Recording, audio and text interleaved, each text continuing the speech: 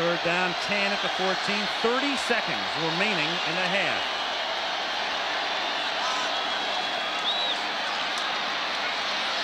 Hostetler throws. Touchdown. Stephen Baker. And he beats the main man, Nate Odoms. And that was a perfect throw. After 3 or 4 poorly thrown balls, Jeff Hostetler hits one right where it's supposed to be. And maybe more importantly, he had time to throw the ball. A breaking pattern to the outside, all the way to the outside, takes a lot of time. Look at the protection he gets. Jumbo Elliott doing a job on Smith. And then right on target is Hostetler to Baker, beating Nate Odoms.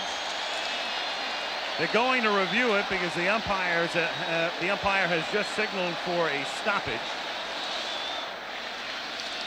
Let's watch the feet closely of Stephen Baker. There's, he's in. Yeah.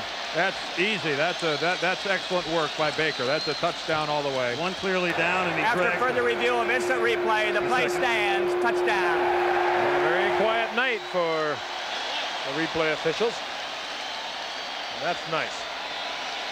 That's an 87-yard drive for the Giants. Barr tries to put them within 2.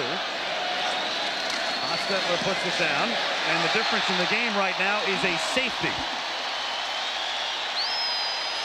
25 seconds remaining in the half. Stephen Baker, the touchdown maker. He is known as. Makes it 12-10.